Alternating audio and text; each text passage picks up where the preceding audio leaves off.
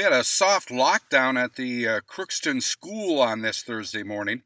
The Crookston School District went into a soft lockdown after students alerted officials of a possible threat at the school. The possible threat came in the form of a video that a former student posted on social media. The video included the student holding a gun with the text, "Just wait till Friday when I get a lot of rounds for my baby." The Crookston Police Department said there was never a direct threat to the school, and the kids did the right thing by bringing their concerns forward to the school and police. "We want to make sure people know the kids did the right thing," said Crookston Police Chief Paul Biermeyer.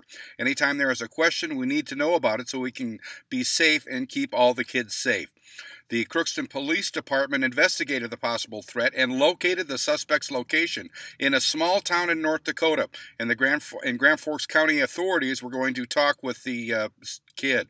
The Crookston Police and School District gave the all clear by 9 a.m. Some parents pulled their kids out of school even though the threat was no longer deemed a threat, and school was operating as usual. KROX's Chris Fee was in the office for 30 minutes this morning. He said things were back to normal and running like a normal school day. I'm Neil Carlson reporting for KROXAM.com.